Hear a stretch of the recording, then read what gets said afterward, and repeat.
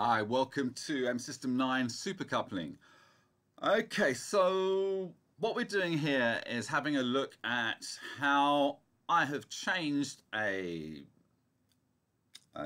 quality of string theory, which is the predecessor to M theory,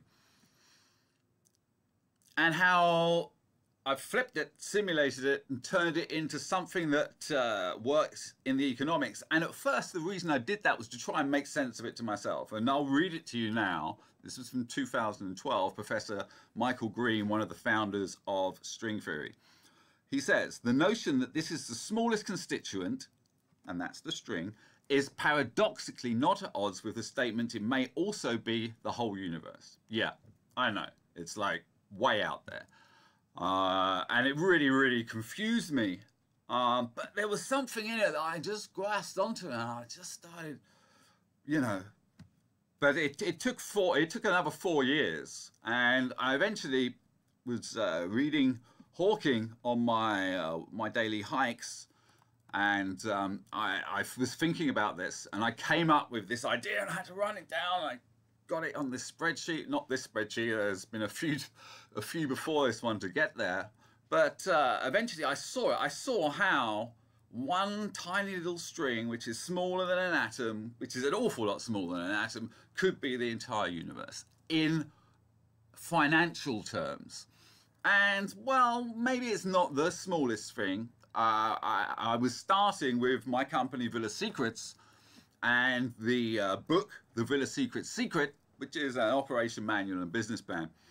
And, you know, look at the website, you'll see it's very good.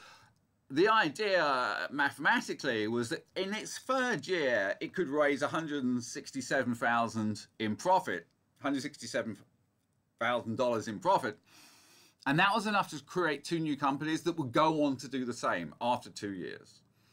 So every 2 years, it sort of doubles, because each of the new companies has that 2 years, then they create 2 and they carry on creating 2, but the new ones, you know, so you can see where it's going. And if we go to the right, and we can see here's the time, 2024. Carries on.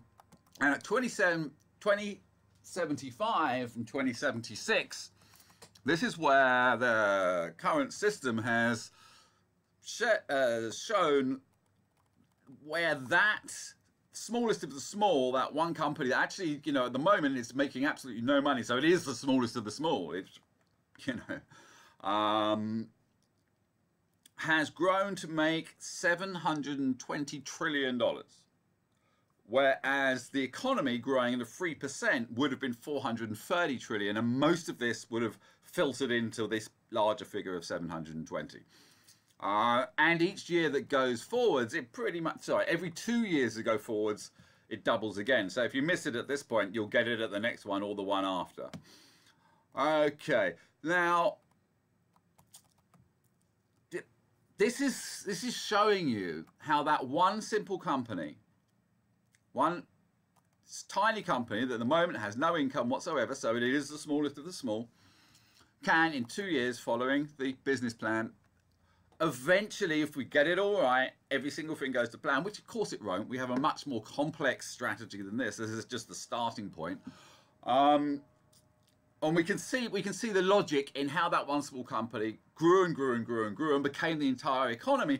And by thinking of it in those terms, we can think, okay, yeah, okay. So then we have it, we back here. We're from the notion that this is the smallest constituent is paradoxically not at odds with the statement that it may also be the whole universe, has now become simulated to the notion that this is the smallest constituent is paradoxically not at odds with the statement that it also may be the entire economy. Okay, there we go, the green symmetry. Thank you.